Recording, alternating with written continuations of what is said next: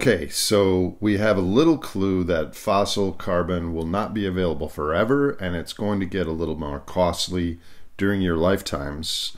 That brings us to talking about alternative forms of energy. This section is called energy fungibility. The word fungibility means exchangeable. Is $1,200 exchangeable with 1,000 euros, exchangeable with 1 ounce of gold? Yes. But not all energy is created equal in what it can do for us. In nature, different creatures are evolved to prefer different food sources. The same amount of calories are in a grasshopper as in some flower nectar, but a hummingbird is only evolved to process and eat the nectar. It couldn't survive on grasshoppers. So what does this mean for human systems? Let's take a look. This graph shows in the United States in 2017 how we used our energy. On the left, it shows petroleum, coal, natural gas, renewables. On the right, it shows the end usages in pink: residential, commercial, industrial, transportation. In the United States, only around 20% of the energy services we use are electric, the rest being heating, transportation, etc. So when comparing different energy types, we have to compare their energy properties. And there's dozens of different energy properties, and in this short video, we'll look at 6 or 8 of them. First of all, there's spatial distribution, which is different areas of the world have different access to energy. This is a map of Denmark. The really dark colored circles are where there's very high wind capacity and wind. Whereas the lighter color circles, you can put a wind turbine there, but it won't generate as much energy because it's not as windy. Another major energy property is intermittence and variability. The sun doesn't always shine, the wind doesn't always blow, yet our industrial systems are conditioned to have 24/7 access to electricity. So the stochastic nature of weather ends up being an important energy property. There's such a thing called energy density, which is how much energy is in a certain volume or a certain weight of mass. So you can see that mankind's history is one of going higher and higher up the energy density curve.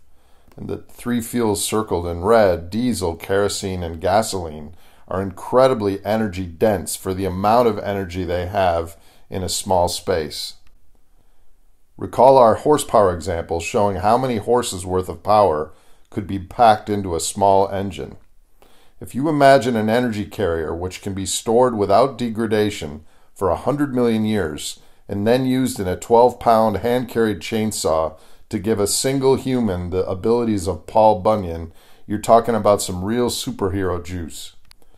By the way, speaking of energy density and horsepower, it would take 100,000 horses to generate the short-term power needed to fly a passenger jet. In addition to energy density, there's power density, which is how much power capacity there is per unit of land area. Fossil fuels are very power dense. They have small land footprints for the amount of energy that they can produce relative to renewables. So everything else being equal, a large-scale move to renewables will require a lot more land because they have lower power density. Carbon intensity is also another very important energy property. Coal, oil, and natural gas have very high carbon per unit of energy measures, whereas solar and wind have very low carbon in the amount of energy they emit. We, as a species, cannot continue to burn this amount of energy with this amount of carbon intensity, or our ancestors and other species are going to live in a much different, hotter, less habitable world. And let's not forget energy surplus.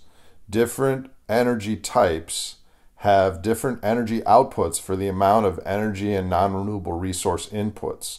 Gasoline, wind turbines, solar panels, biofuels like corn ethanol all have different amounts of energy surplus. Corn ethanol, for example, is really not an energy source. It's an energy conversion where we take natural gas and fertilizer and sunlight and water and heat and convert a crop into a liquid fuel. it is a very tiny energy surplus relative to gasoline and oil. Energy efficiency is a very important energy property. Conventional gasoline-powered vehicles only convert around 20% of the energy stored in the gasoline to power at the wheels. Electric engines, however, are far more efficient. They convert 60% of the electrical energy from the grid to power at the wheels. And there's such a thing as energy co-products.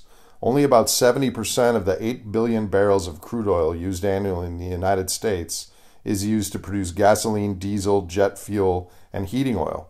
The other 25% results in a vast array of petroleum products: crayons, heart valves, telephones, mattresses, helmets, glasses, toilet seats, fertilizer, aspirin, fishing poles, shampoo, paints, tires, condoms, luggage, tents, lipstick, ammonia and other manufacturing chemicals, asphalt, and many more. There is no simple or cheap non-fossil substitute for most of these products.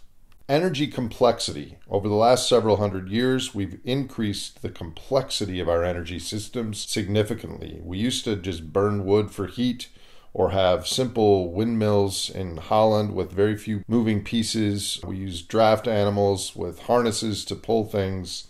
But now we have very complex global supply chains with different manufacturing capabilities that have furnaces and dyeing and printing and lamination, and the end products have inverters and complicated inputs, including rare earth metals, etc.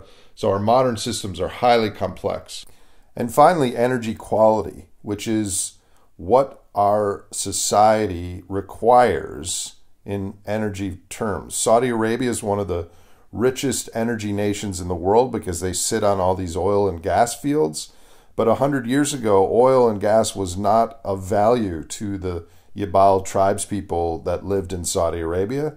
They valued horses and camels. So what might be the energy quality type in the future that we most value? So this was a quick whirlwind look at energy fungibility, the fact that just like in nature, not all joules are created equal in what they can accomplish. The same goes for human systems. Not all energy types will provide the benefits that we're used to and expect going forward. The next video is going to talk about going forward. What are the issues relevant to the upcoming energy transition?